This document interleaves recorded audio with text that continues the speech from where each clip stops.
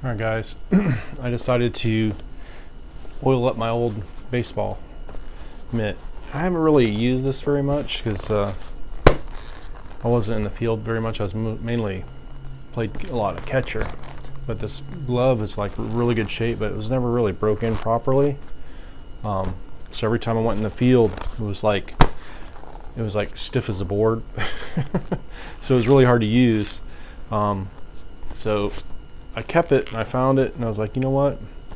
I'm gonna go ahead and oil it up and see if we can break this down a little bit. So if you guys have an old baseball glove, maybe you can do the same thing if you're giving it to one of your kids. So I'm gonna use, I have a couple different products here. Mink oil, and then one's like a paste, like that. And then this one here, it's kind of like a Vaseline jelly. And then we also have liquid oil. And I prefer the oil a little bit because you can just use you just pour it on and use like a toothbrush or something to work it in. So what I'm going to do is just pour a little bit of ink oil in the pocket and then just work it around with a toothbrush. Just kind of, this is an old glove, so the leather's old, it's getting dry, cracked up, so this will help it loosen up and also prevent it from cracking, because it's just been sitting in the closet for years. Like I said, it wasn't used that much. Just to play catch with my dad and, you know, catch grounders and stuff like that. And then a lot of times it was just sitting because I was usually had a catcher's mitt on. So this poor thing didn't get a lot of use. So hopefully I can bring it back to life and it can, maybe someone else can use it. Go ahead and put this thing on. Maybe it'd be a little easier to work in there.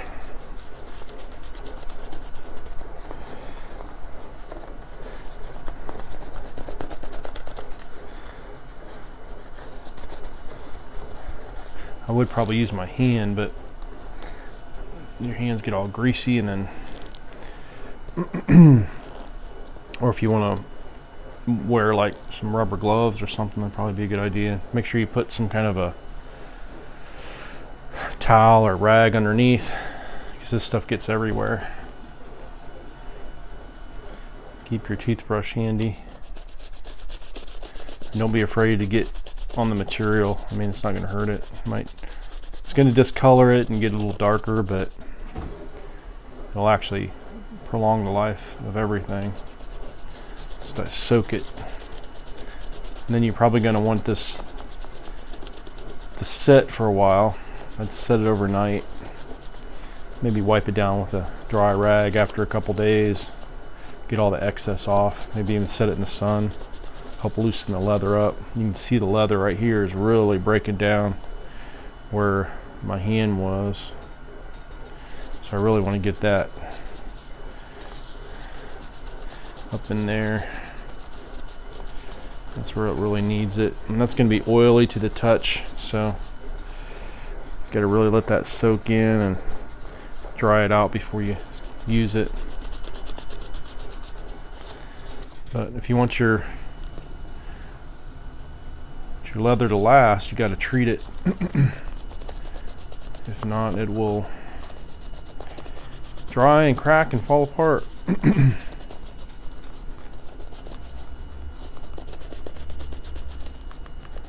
I'm wanting to do this forever. I had a few minutes this morning. I figured go ahead and do a little treatment on this sucker. See how well it absorbs. Look at that, look how dry that is. It's just like absorbing it. And it's just sucking it in.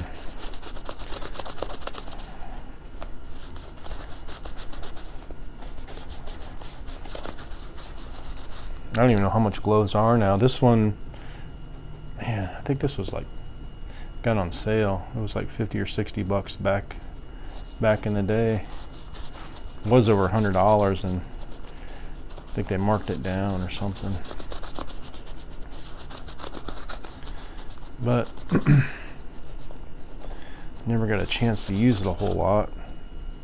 But I wanted to keep it since this is, Dad passed away a few years ago, and this is one of the only memories I have. So, playing catch. And hopefully, one day I'll be playing catch with my daughter. She's not really into sports, but hopefully I can get her to play catch with me.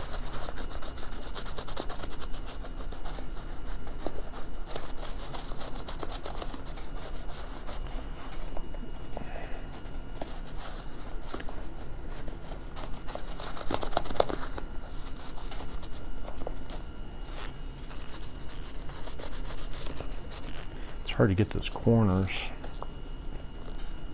and pour some right in the pocket.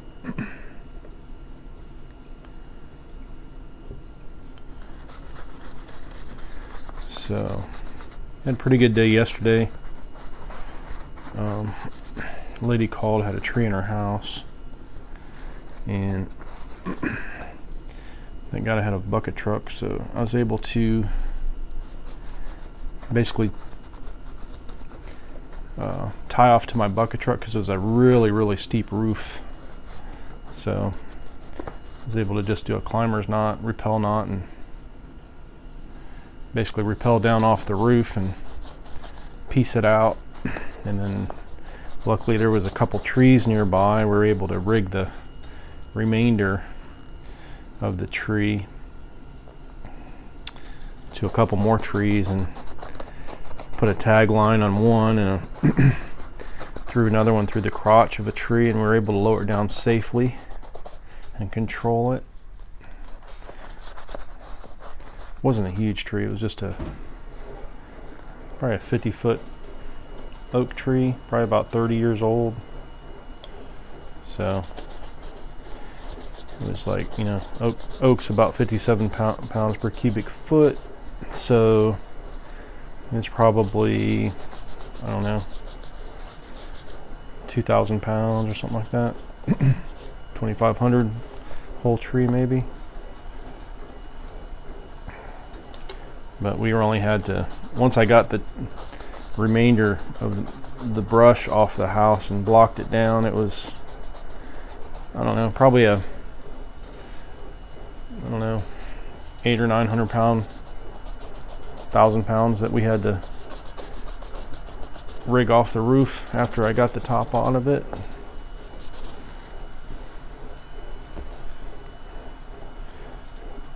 I think I need a bigger brush. I'll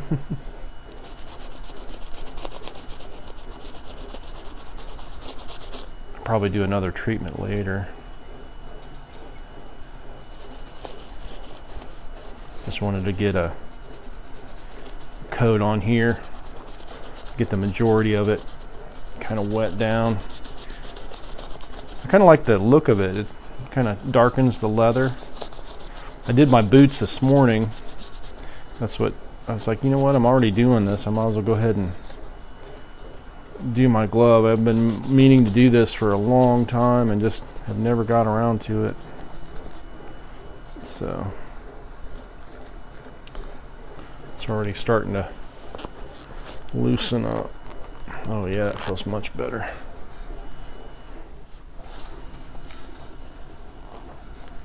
Go ahead and, it's amazing what a little mink oil will do to a baseball glove.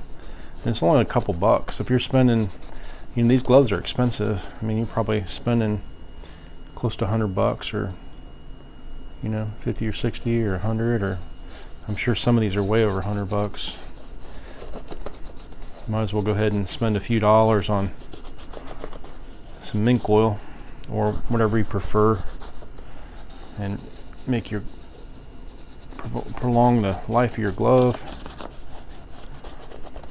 And also too, and it's going to make it a lot more user friendly. Once you get this leather loosened up, and it can, you know, fit to your hand. And then some people also too, I've seen they put a baseball in there and then they kind of like wrap it up with a bungee cord or something, and it helps to conform to the glove and the ball and the hand and everything else. So, oh yeah, that's much better. Much better.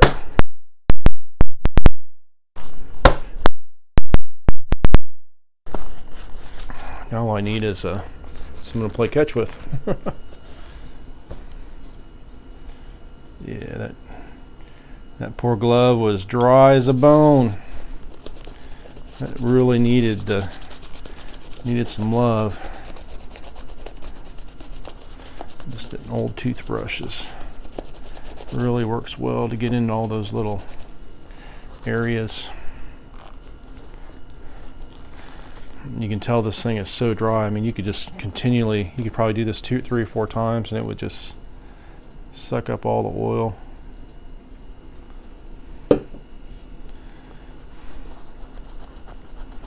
It is just drinking it up. You can put a little more in the pocket too, because that's where you really want the leather to be really like soft.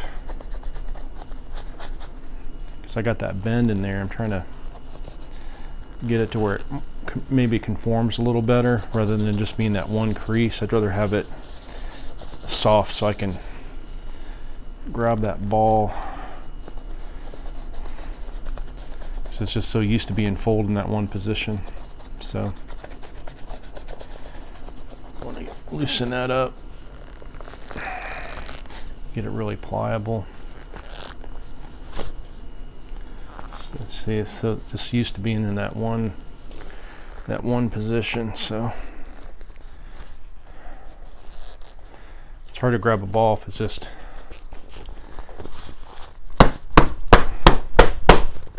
in that one position.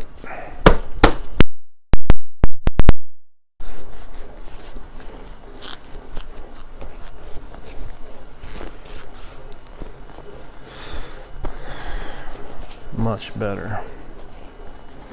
Maybe want to put some leather conditioner on there too. I don't have any right now, but I had some a couple years ago. Man, that made a huge difference, that leather conditioner. That's really what this thing needs, is some leather conditioner, so it'll just loosen up and be real pliable and just conform to your, you know, whatever you want. So you might try that too, especially on a brand new glove. Make it just exactly how you want. Loosen that leather up. Make it the shape exactly the way you want it. But I'm gonna hit this with the oil a few more times, let it set, let it absorb, and then hit it again a few more times, and just really get that leather nice and pliable and saturated. And then this glove will last a lot longer. You want to also try to get the weaving, because that's what usually breaks, and that's probably what is hardest to repair. You don't want those weaves to break, because there's not many. You'd have to, you know, fix it yourself, because I don't even know where you would take it to have your glove reweaved, and then it would probably cost more than replacing it. So you definitely want to hit all those, everything that holds the glove together. You can make sure those are like drenched, because once those break, then the whole glove's shot, unless you can repair it yourself, or you want to spend the extra money to have it repaired. And you're probably gonna have to get a tool to do it, because it'd be hard to do without some type of stitching equipment. Go through all those holes. Oh yeah, that's looking much better. I think I'm gonna go through this whole can of Mink oil. This glove's so dry. So today, what are we going to do today? Got a couple estimates to do, and then I got a couple smaller jobs that can be done today. And I also want to order some parts. Thinking about building another brush hog, and they're like anywhere from $5,000 to $10,000. Things have just gotten out of hand. I brought my brush hog on sale about 7 or 8 years ago for like $2,500, brand new. And now that same exact brush hog is over $5,000. That's without any add-ons or anything. That's just the basic, and that's the cheapest one that I could find. Another one from Ditch Witch, the Blue Diamond, it's like almost $10,000 without any additional stuff like push bars or anything. And we have a metal fab shop, so I think what we're gonna do, and we don't really need another brush hog. It'd just be nice to have a backup, because every once in a while you have a big job, and we have 2 mini skids, and brush hogs they take a lot of power to run, and it takes a lot of hydraulic pressure, constant pressure. It has a tendency to heat up not only the hydraulic oil pumps, but also have a tendency to put a strain on the machines, and it heats up everything, including the engine, which is the last time we used it started overheating the machine, because usually when you're brush hogging, you're creating a lot of dust and debris, and it gets sucked through the cooling system, clogs everything up. And then you're going full tilt because you want to turn that blade as fast as possible and cut as much material as possible and be as efficient as possible. You end up overheating the machine. But you can do a lot in like 30 minutes with a brush hog on a skid steer. So my idea is to have 2, and within half an hour on 2 machines you can do hours worth of work. And usually that's about all we do anyway. Like an hour or 30 minutes, take a break, let the machines cool down, do another 30 minutes, and you can get a lot done in a small amount of time. So that's the plan. We will see how, I've got too much that time. We will see what happens. I think I can, because we have a lot of extra steel around the shop, and I mean, there's not much to it. It's just a box. Creating a box with the open end box. So that would be one 4-sided box, I guess. We already have an attachment plate, quite a few of them that we're not using. All I need is a motor and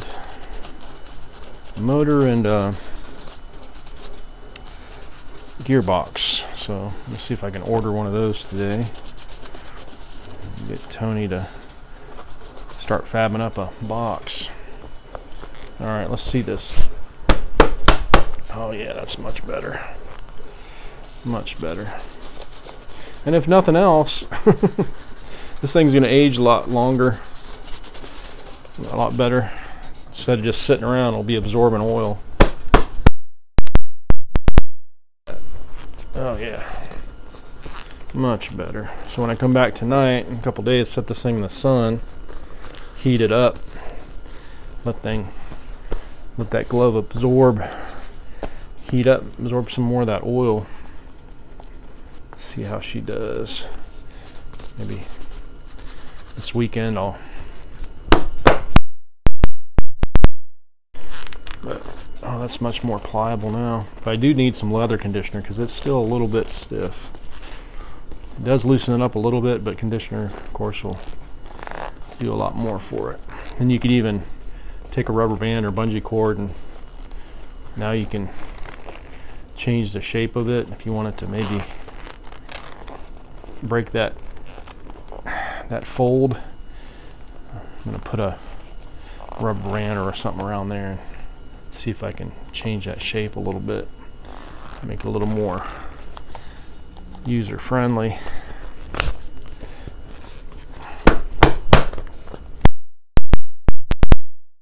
Oh yeah. Alright guys, that's all I have. I might leave a link here for this mink oil if you guys are interested. And time to go to work. That took about 20 minutes. It's not too bad. So if you got an extra 15-20 minutes, oil your glove down and make it last for a lot longer. Alright guys, if you have any questions or comments, leave them in the description. Please crush the like button, and let's go do some tree work.